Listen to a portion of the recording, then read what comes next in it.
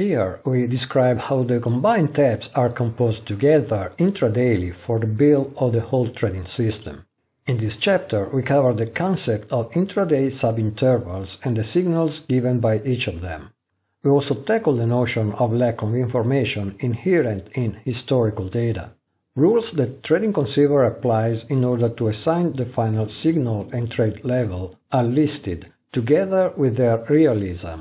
We linger on the benefits of intraday trading. Several examples of rules application are recounted. As explained in the Key Concepts section, at open and close the price is well defined, because it is unique, while at threshold we have the interval low-high to consider. The build between the tabs follows the rules introduced in the previous chapters. At open and close those rules are enough. At threshold we must consider those rules for all the infinite values of the interval low-high. The possible outcomes for each combined tab are the following. It is true in all the interval low-high. It is false in all the interval low-high. It is true in some subintervals of low-high and false in the others. When combining all the tabs together, we must consider all of their subintervals together. This way, each candle or bar is divided into subintervals. Such subintervals are defined as the ranges of values within the low-high where any of the combined tab changes values. For each of such subintervals, Trading Conceiver evaluates which tabs are true and determines the whole signal.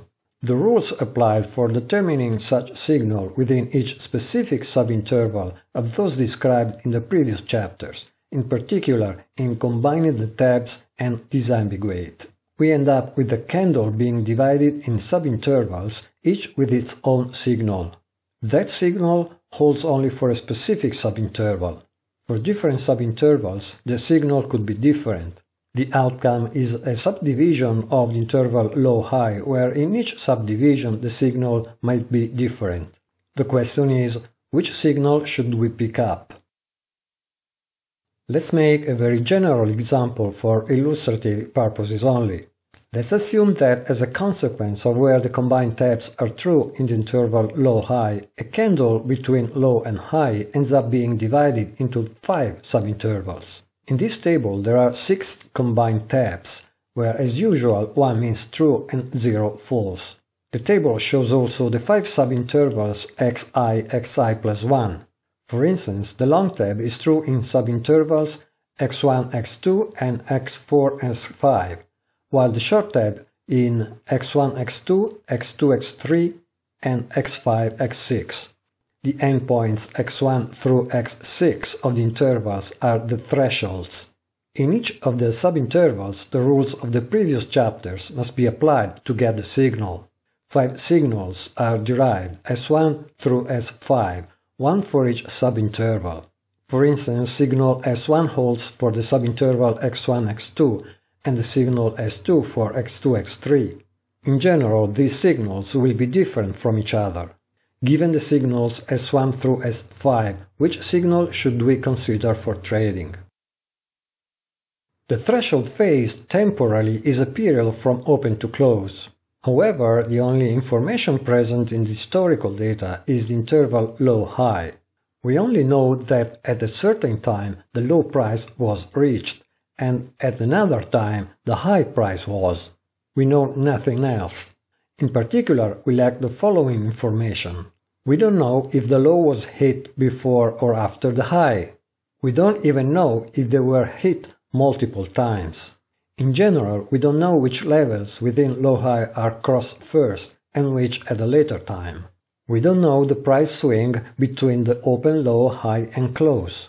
Price swings could be numerous. The same level or threshold could be crossed multiple times. Usually, not all the values within low-high are touched. There can be gaps. This is a very strong point. We don't know what prices the trade could be made at. Whatever price level we'd like to trade, we don't know if it had been possible in reality. Another consequence of gaps is that thresholds could be crossed in unexpected orders. For instance, in this example, we can't assume that threshold 1 is crossed before threshold 2 just because it is nearer to the open price, because they could be crossed simultaneously if a gap occurs, with a gap level above threshold 2. Trading Conceiver applies the following rules in order to decide the final signal. The most important assumption is that just one signal is given for the threshold phase. In general, multiple trades are possible within this span of time. Due to the lack of information explained, Trading Conceiver determines only one signal for all the duration of the threshold phase. We are summing up what would happen at threshold in just one trade. Consider that after the first trade at threshold, all conditions change, and we can't use the current tab's values anymore, because relative to the previous trade. So we try to make one best assumption. All signals are ignored. If there is a long position open, all intervals giving long signals are ignored. This is because in these intervals the signal is hold, that is basically nothing happens. If all the signals in the subintervals are equal, that is the chosen signal. If the signals in the subintervals differ, the chosen signal is always the one which results in no open trade. So if there is no open position, the signal is a hold. If there is an open position, the signal is liquidate. In reality, this isn't necessarily the signal you would trade, because you probably would trade the first occurring signal. But remember that we don't know the exact sequence of events and that gaps can complicate things further. So this is the most neutral and conservative choice we can make. In this case, a different signals flag is set for the day. All the previous rules, although sound, are of course arbitrary. Other rules could be devised. Nonetheless, any rule would be arbitrary. Different rules would lead to different trading outcomes, that is, to different profit and loss results. Keep this in mind in your evaluation of the trading system you conceived. When only one of the combined tabs is true in the interval low-high, then the result is definitely more realistic, because only one signal is present. This could match more closely what would happen in the real world if you trade only once intradaily and not multiple times. Once the trading signal has been decided based on the previous rules, the trading price must be set. We are dealing with intervals, but now we must define one price level at which the trade occurs. The trading price is computed according to the following rules. For determining the trade level, the thresholds are considered. Thresholds are the interval's endpoints. As explained in the previous paragraph, all signals are ignored, and so are their thresholds. So if a threshold is involved only with hold signals, it is dismissed. Usually the low and high values of the price are not factored in unless significant. If after considering all the thresholds and dismissing the ones involved only in hold signals, just one threshold remains, then that's the trading level. If on the contrary we end up with multiple thresholds, the average between the most extreme ones is taken. So we average the lowest and the highest thresholds. In this case, a different thresholds flag is set for the day.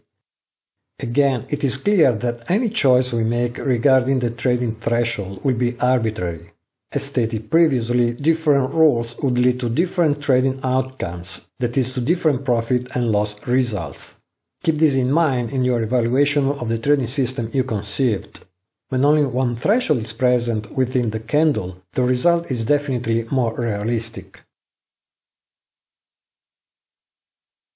Trading not only at close but also at threshold might be beneficial to the profit and loss of the trading system. You're acting as soon as possible, as soon as you know that the trade must be accomplished, without waiting for the closing of the market. Think for instance of the stop loss. You define a level, a threshold, where to liquidate a position because the market is going the opposite direction you were expecting. Probably you want to act right away as soon as the level is crossed, not to wait longer until the market closes when things could get worse. Timing is crucial. In this example you can see the difference, the delta, you would lose by acting at close instead of threshold. There is a short position open, but the market starts rising, a bad thing for the short position. The stop loss liquidates the position intradaily, while acting at close we would have a lower profit equal to the indicated delta. Sometimes it could even be a difference of transforming a winning position to a losing position. In this other example is depicted the benefit of acting at threshold without waiting for close. A Duncan channel upper line breakout is traded. A long position is opened intradaily as soon as the price crosses the upper line. By waiting until close, we would decrease the profit by the indicated delta. Clearly, it could even be the other way around. In some cases, waiting for the close would generate better results. Experiment. When you are trading a real market and get a signal, for instance a stop loss, from your trading system indicating that the current trend is the opposite with respect to the currently open position, what would happen in reality? Would you endure to wait for the close price, or would you want to act immediately? That involves trader psychology. If you are emotional, probably you will liquidate the position as soon as possible. Hence, despite the above-mentioned arbitrariness in the applied rules, consider using Trading Conceiver for composing trading systems acting intradaily too. Don't simply rule out that possibility just because of some discretionary assumptions. Do try using intraday algorithms already defined in Trading Conceiver, and do select the radio button in the When to Trade pane at Open Threshold and Close. We highlighted the arbitrariness involved in trading at threshold and that's a fact. However, that doesn't mean that results are unrealistic or useless. With a well-conceived trading system, trading at threshold can be realistic, useful, and above all, profitable. Consider this example built by composing all elementary algorithms trading intradaily. Long tab, moving average of Duncan channel upper line upside breakout. Short tab, moving average of Duncan channel lower line downside breakout. Stop loss tab, ATR based stop loss. Take profit tab, Kellner channel width based take profit. We used multiple tabs, all operating intradaily. In all resulting trades at threshold there is only one signal and one threshold involved, so arbitrariness is basically non-existent. All the following signals happen at threshold and are well defined. Here there is a downside breakout of the Duncan channel lower line, so a short signal is given at the value or threshold given by the Duncan channel lower line. Here the stop loss is triggered at the stop loss level threshold. Here there is an upside breakout of the Duncan channel upper line, so a long signal is given at the value or threshold given by the Duncan upper line. Here the take profit is triggered at the take profit level or threshold.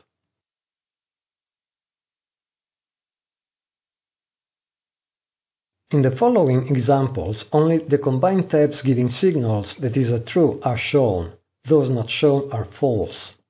The colors of the background of each interval in the column Signals at Intervals match those of the buy and sell signals given by them: long, short, liquidate, hold. The colors are selected in the table window. In this example, no position is currently open and only the short tab is true in the threshold phase. The only interval to consider is that of the short tab. There is only one threshold because we can dismiss the low price level. In the interval low T1, the short tab is true. The signal is clearly short. As there is only one signal, short, that's the signal chosen for the trade, and the flag different signals is not set. Moreover, there is only one threshold, and that's the value chosen for the trade. Consequently, the flag different thresholds is not set. The simulation of this case is very realistic, in the sense that it could strictly match reality. A similar example where there is an open position. This time only the stop loss tab is true, giving a liquidate signal.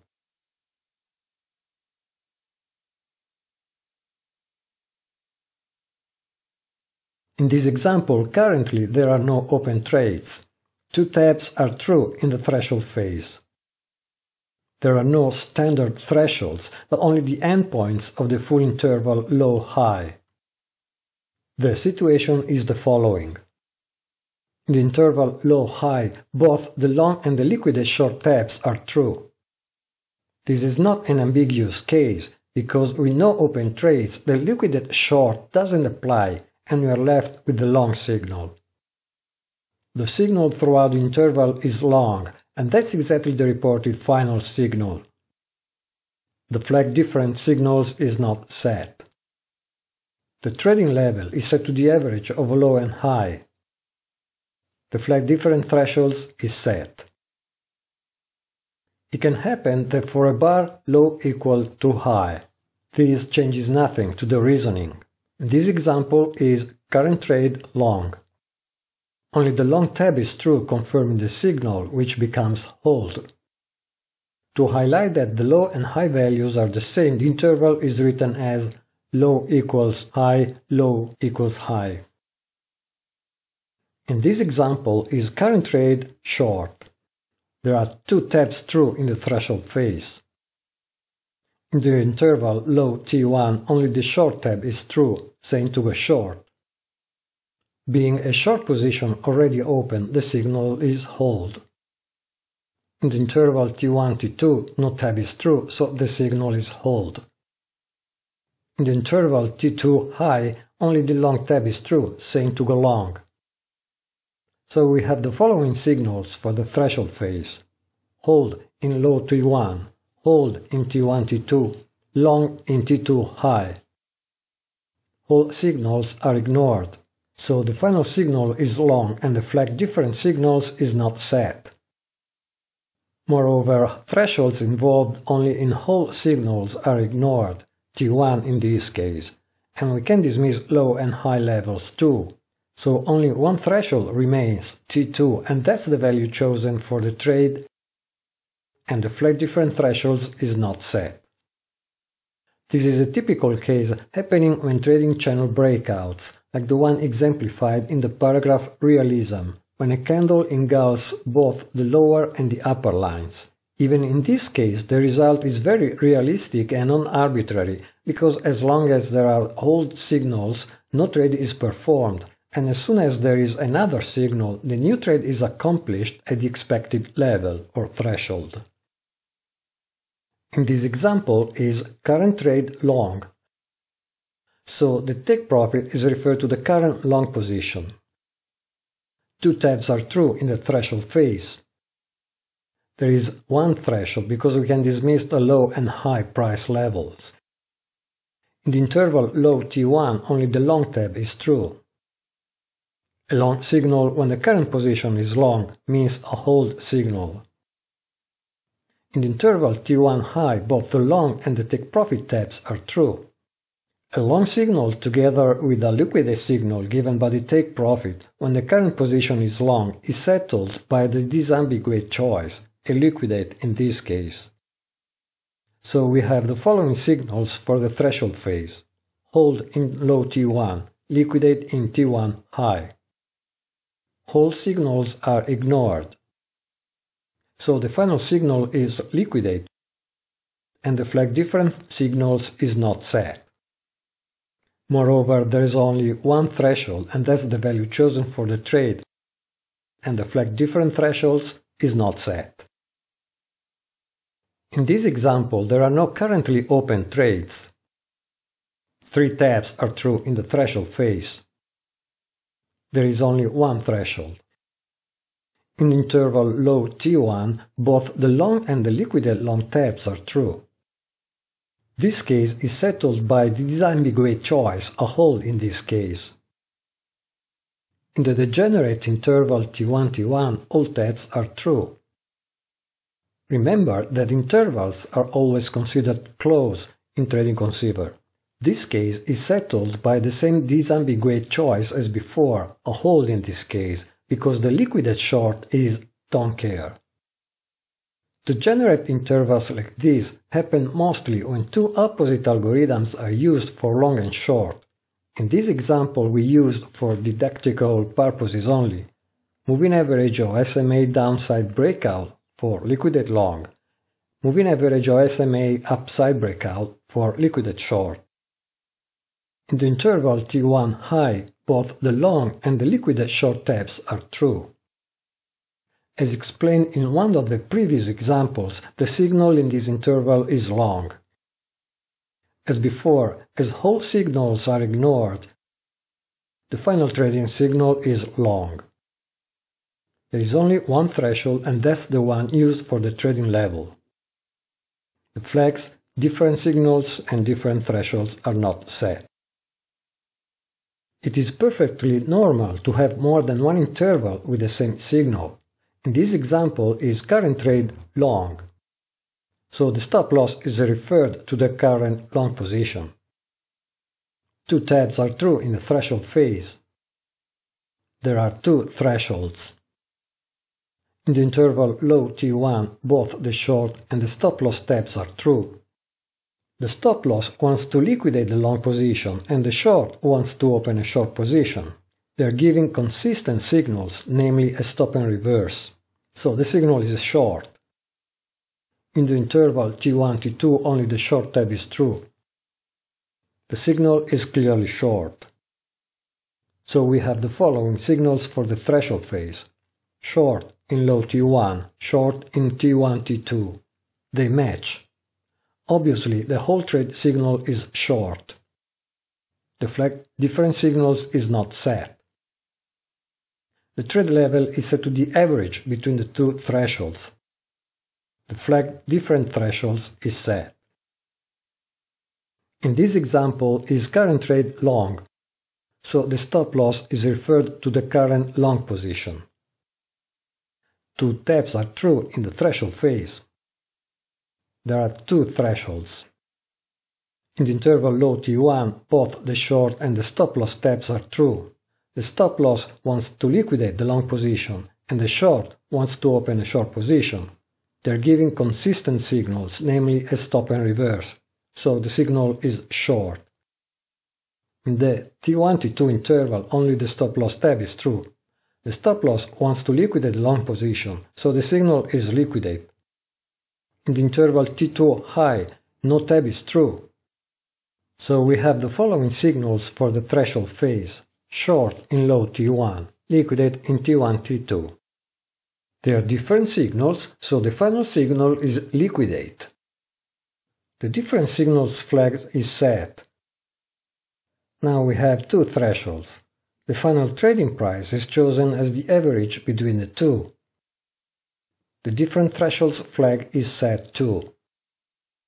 These signals might look coherent, liquidate the current long position and enter a new short position. However, in one interval the signal is just liquidate, while in the other is go short. The signals are not simultaneous. In general, we don't know which one would occur first. Remember, we are summing up what would happen at threshold in just one trade. So the final signal is liquidate. In this example is current trade long. We have 5 tabs through different signals, different thresholds, and a degenerate interval. We have the following subintervals. In this subinterval, the long position should be liquidated because of the liquidate long and stop loss tabs. Moreover, the short tab says to go short, so the signal in this subinterval is short, stop and reverse.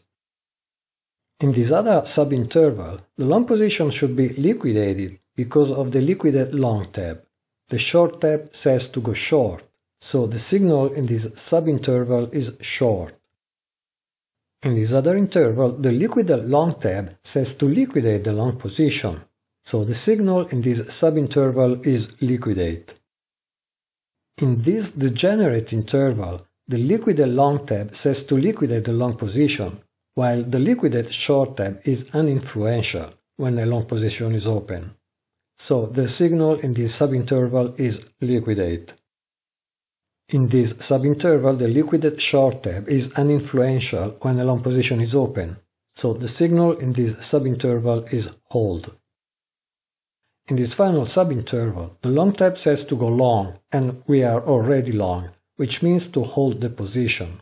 The liquidate short tab is uninfluential when a long position is open, so the signal in this subinterval is hold. We have different signals, so the overall signal for the combination of all tabs is liquidate, and the different signals flag is set. After dismissing the thresholds involved only in all signals, we are left with more than one threshold, so the different thresholds flag is set too. The final threshold at which we assume the trade is accomplished is the average between the most extreme remaining thresholds, excluding low and high. In this picture, not to scale, we can see the candle together with its subintervals. The first, short. The second, short. The third, liquidate. The fourth, degenerate, liquidate. The fifth, hold. The last, hold. The final liquidate signal appears at the average of the two extreme remaining thresholds.